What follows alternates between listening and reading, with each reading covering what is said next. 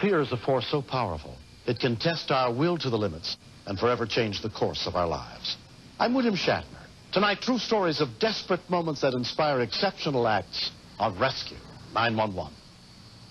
We begin on June 21st, 1991 in California's San Diego Bay as Hans Kopfer, his wife Cheryl, and their 2 children were heading out to sea for the first time on a boat they had recently purchased.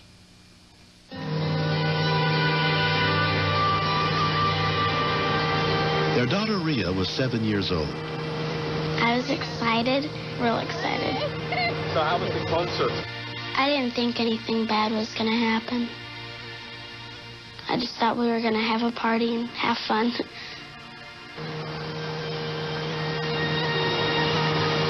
We were cruising.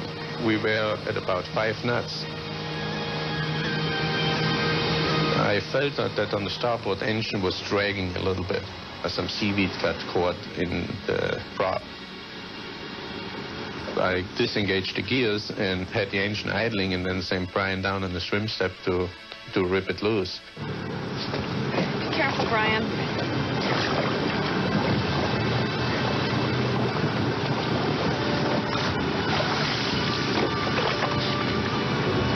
You got it, Brian? Yeah. Okay, then. Brian, come up. Brian and Rhea, they came back up on top.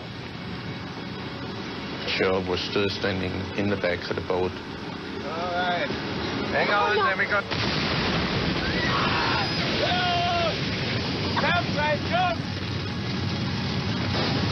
Cheryl went straight up in the air, about 35 feet, and then came straight back down again. Her legs were in the engine compartment. The right leg was stuck. The left one was filming. And I couldn't pull her loose.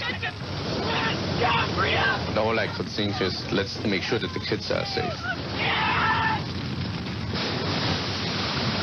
I was so scared. There's fire all around her. I was afraid that I'd never see my mom again.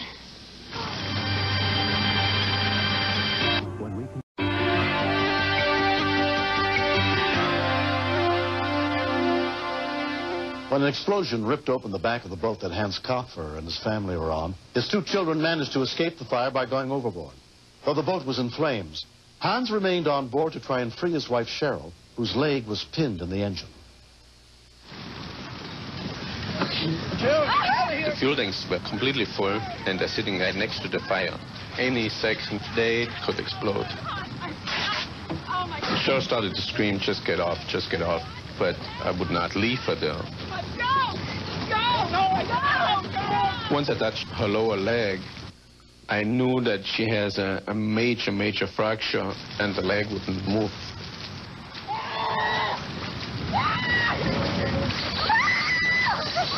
It was cold, but at that point I couldn't feel anything. And I swam a little bit, but I was so scared that I just started to stop swimming and I just hung on to my brother's feet. It seemed like forever, swimming in the water and just trying to get away from the boat. And finally, it seemed just like out of nowhere, a boat came up. Come on, Rhea! Come on! Come on! Come on my leg! It was a relief to find that someone finally picked us up, and then I kept on thinking about where's Cheryl, where's Hans.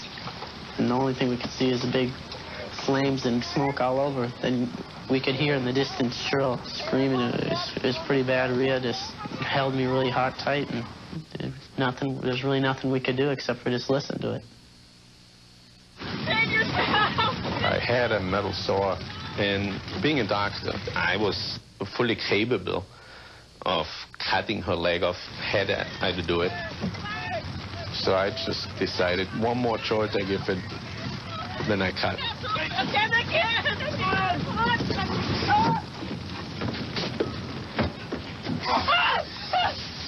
I ripped her pants off, but I couldn't get it over the leg. I had one more fire extinguisher available, but it didn't do absolutely nothing.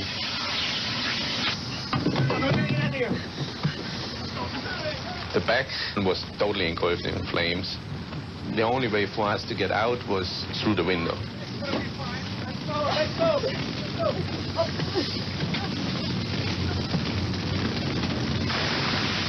It was very crucial to get off very fast. any second the fuel tanks could explode. Cheryl and I did not have a life vest on, and I'm not a very good swimmer. It was very cold, and I got cramps pretty bad. I told Cheryl several times to scream, just scream like murder. My main concern was if she would get unconscious, there's no way with my swimming ability to keep her afloat. After about 5 minutes, I was about ready to quit. And then I saw this big sailboat there.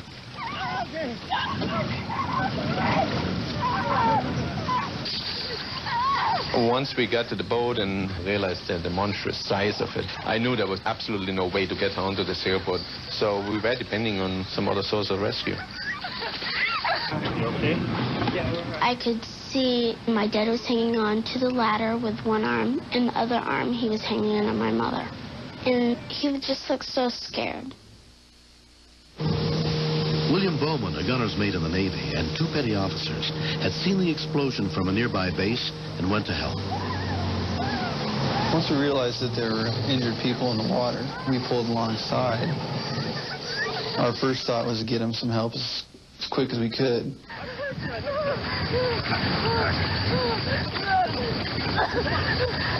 We noticed that she has bad burns. The only thing that we could do was keep them moist. I mean, all we had was salt water, and it was the only way of keeping her somewhat comfortable. We require medical assistance. Repeat, we're en route. We need medical assistance. We have plans for if somebody gets hurt, places we go. We started heading to the Dixon, USS Dixon. Harbor Police Patrol Officer Larry Lieber and his partner spotted the fire and picked up the children to take them to shore. Both of the children were soaking wet. I went down below, got emergency blankets, wrapped them up in them, and then just started talking to them about anything I could think of. The little girl just wouldn't calm down at all. She just wanted to be with her parents, and she was starting to break my heart. At the USS Dixon, a Navy medical team was awaiting Cheryl's arrival, including hospital corpsman Bernard Shaw. She had burned more badly than we expected. The right lower leg was broken, and it needed to be splinted right away. Okay, we're going to work on the burns now. The lower back was blistered. Some blisters had popped and exposed the tender area of the skin tissue. She was in deep pain. My heart was out to her. Hans met up with the children at the dock. When I saw the kids, it was an unbelievable relief because up until this point, we didn't know where they were or what happened to them. That's when I started crying. It's just a big sign of relief, just to know that he was okay. I felt much better that I had my brother and my dad, and I could see my mom. I heard her calling for me and my brother, and I just felt she really loved me and my brother. While Hans stayed with the children, Cheryl was taken to a Coast Guard pier for transport to a nearby hospital. She was very uncomfortable. I kept telling her, we're almost there, we're almost there. It's very important that you just hang on. We all lifted her into the stretcher, and at that time I said goodbye to her. I said, I hope you feel better. And that was the last I saw her. At the UCSD Medical Center, Cheryl was examined by Dr. John Hansborough, chief of the burn service. How's the pulse down there, Jeff? The burns covered about half of her leg. They were entirely around the leg. They were very deep. They're what we call third degree. Third degree burns, particularly the leg, tend to get infected very quickly. But the biggest concern when Cheryl came in was really the fracture of the leg. This fracture is in an area which can tear the artery, which could result in actual loss of the leg. Your mom's going to come in later. When I saw my mom in the hospital, she looked like a sad little puppy. And she just said, hi. I told my mom I loved her. Hi, Andrew. Cheryl returned to work as a nurse manager at a local hospital after 4 operations to repair her crushed leg and a year of intense rehabilitation. I admire her strength. I think it's very few people who would be as strong as she was through the whole thing. I'm very proud of it. It was hard work getting well. Took a lot of support from other individuals. My husband, it's going to be okay. It's going to be okay, he'd say. I think my dad's a hero for saving my mom's life. And the Navy guys, they mean a lot to her because they saved her. Let me give you a hug, sure. These gentlemen went far beyond the call of duty. I don't think there's any way possible I can repay them. Just say thank you. I'm just glad she's okay. That's the biggest thing for me. But this never would have happened unless there was a team effort. All the training, it paid off. An investigation of the accident revealed that the explosion was caused by a gas leak in the engine, which had recently been overhauled. I love my family dearly. I'm very thankful to be here just to spend what time we have here together. It's pretty overwhelming to know that my husband would risk his life, be willing to go with me if that's what it took. I know Hans loves me beyond belief.